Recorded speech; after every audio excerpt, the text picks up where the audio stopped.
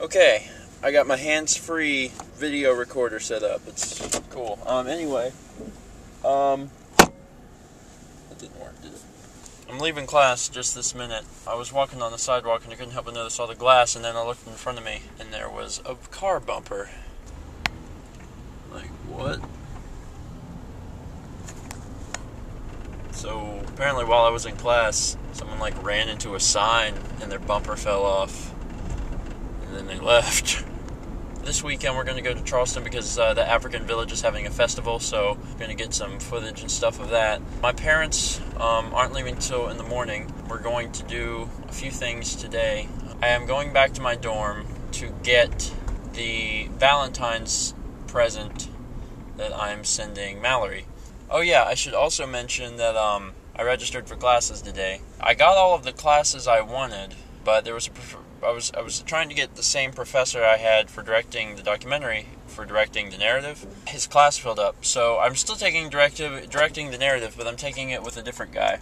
I read the reviews of the guy, and probably 90% of the reviews give him like 1 out of 10. I've learned over the years that you really can't just go by numbers, and you have to look at like what the people wrote, because half the time people that complain about a professor felt like they were personally attacked, or it was something personal.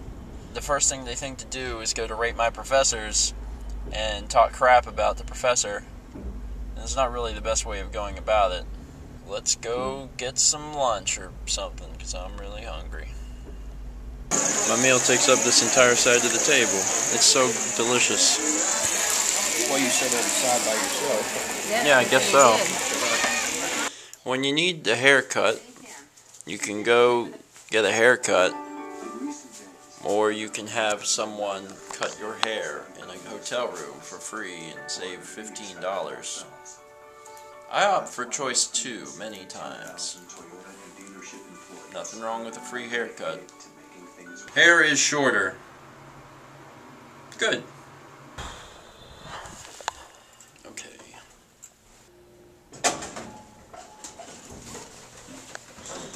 Alright, well, it